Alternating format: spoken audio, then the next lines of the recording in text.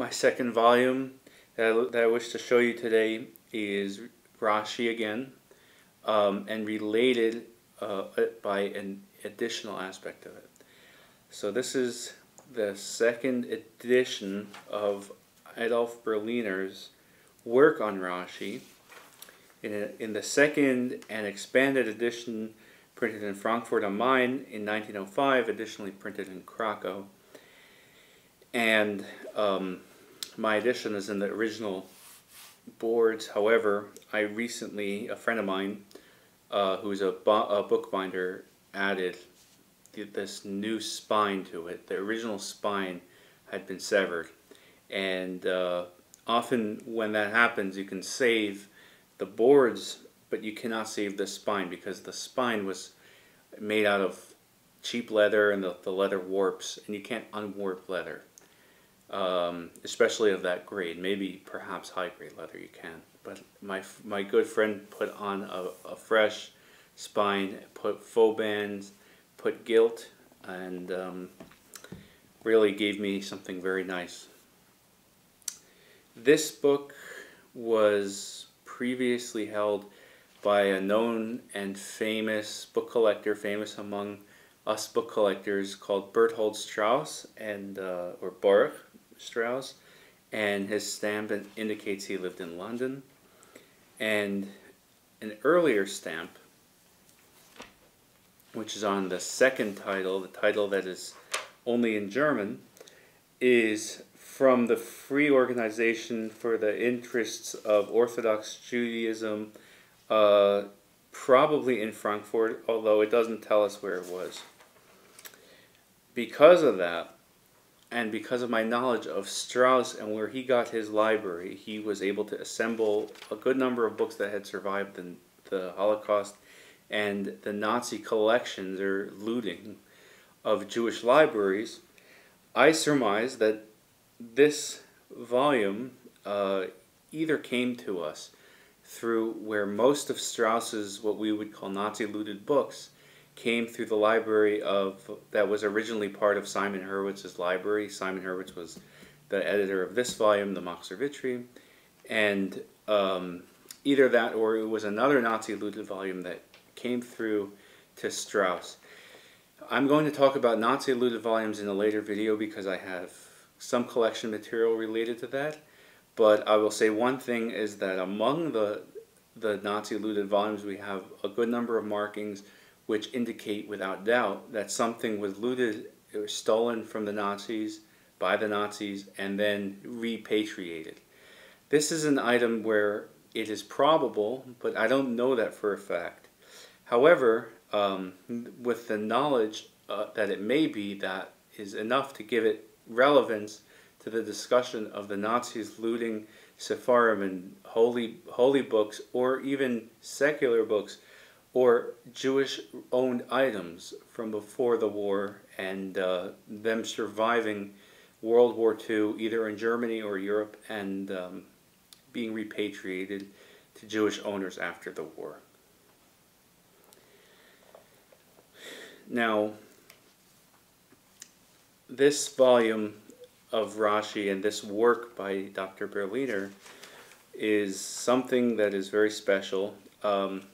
Unlike the Machzor Vitri, the commentary of Rashi on the Chumash, on the Torah, is something that had gone through at this point, and certainly by now, hundreds and hundreds of printings in different volumes. Some of the volumes may have been dedicated to Rashi, may have been a Chumash with Rashi on the side, or may have been a Chumash with Rashi and then a good number of other commentaries.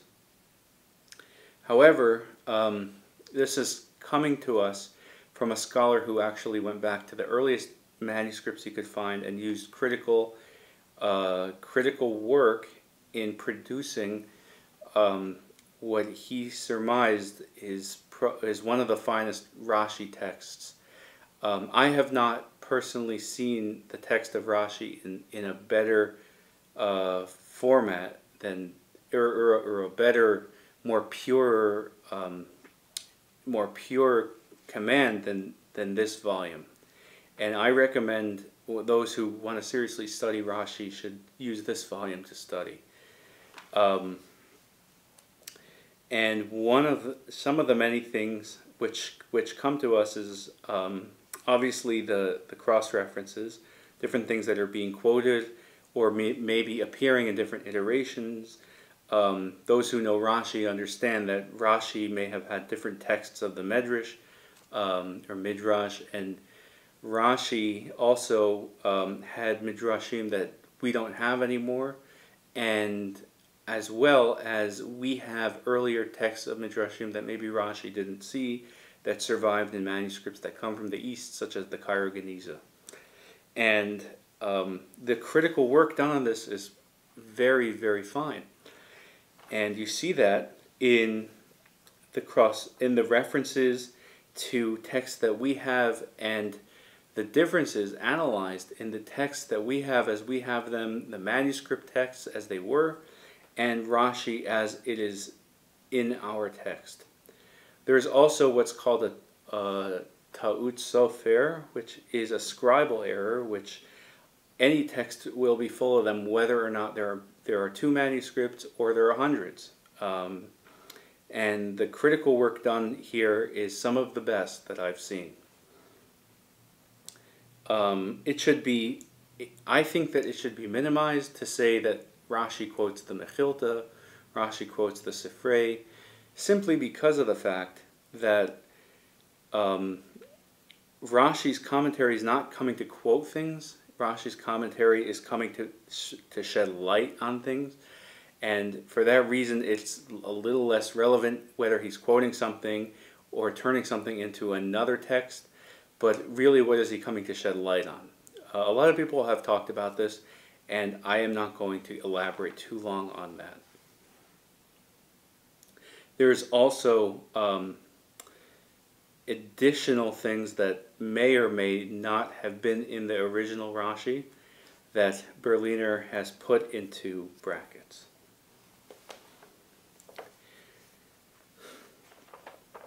Finally, there's his work at the end, in which he tells us what was added by Rashi's secretary, Rabbeinu Shemaiah, and what was added by different people around Rashi's school, and what may have been added by scribes as not the original. There is also a short work on what we call the la'azim, which are the words in Old French that come through in Rashi, with which scholars use to learn Old French. They look in Rashi and in the old Judeo-French texts. Later on there was more work done on this, but this is integral, I think, for people to understand the text of Rashi on the Torah, to see the French that he is trying to tell you, and to understand it. Now, to understand it using this tool, one needs to know German. But it is still very important to use, and I think that one studying the La'azim will probably have a better understanding of Rashi than one skipping them. I'll end off on my volume of Rashi just saying that living in this time with all of the editions of the Chumash that we have, it's hard for me to even think of edition strictly of Rashi before this one that stopped at the early editions in the incunabula period in the 15th century. There may be one, but I'm not thinking of it at the moment. And the reason simply is because with the advent of the Rabbinic Bible, people began studying commentaries as they studied the text, and it became almost like a corpus in your hand, where you can hold 5 commentaries, maybe 7, maybe 8, depending on the edition of the Rabbinic Bible. However, there's something unique to be gained by studying it in an edition dedicated just to his commentary.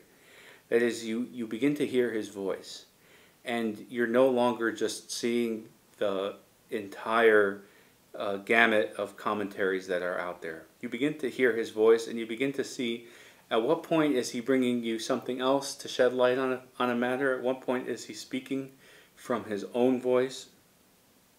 And at what point is he combining things as if two disparate midrashim, maybe one from the Pirkei Rabbi Eliezer and the other one from the Sifrei, combining them to shed light on a matter?